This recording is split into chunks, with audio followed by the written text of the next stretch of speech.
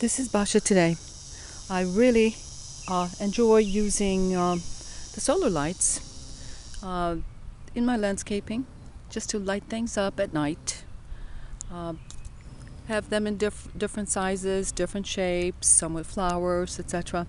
The problem is that a lot of them only last one season, and if you're lucky, maybe two. So here are two that no longer recharge. And here's what happens to the surface. This is the solar surface that recharges, catches sun rays, and they just stop working. And here I have a little spotlight that the surface, where the surface looks like this. And here's another one. So I've been on the internet and came across a little information that I definitely found interesting. Apparently, these can be restored to recharge again.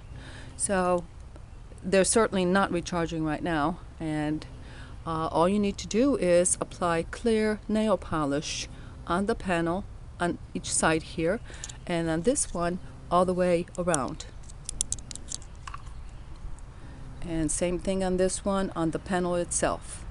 According to what I read, basically that clear nail polish, when it dries, it will make the surface shiny again and the light will work.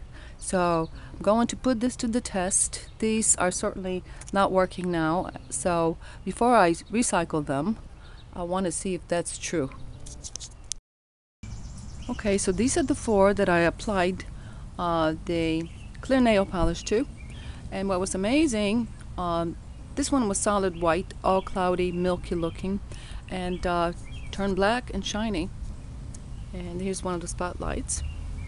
And then here's the taller, snowflake shaped. And this little guy right here.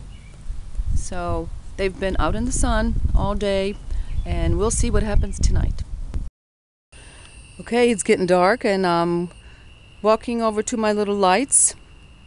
And these are the two taller ones, with the one on the right being really, really bad, where it was completely white, and now this nail polish room cleaned it up.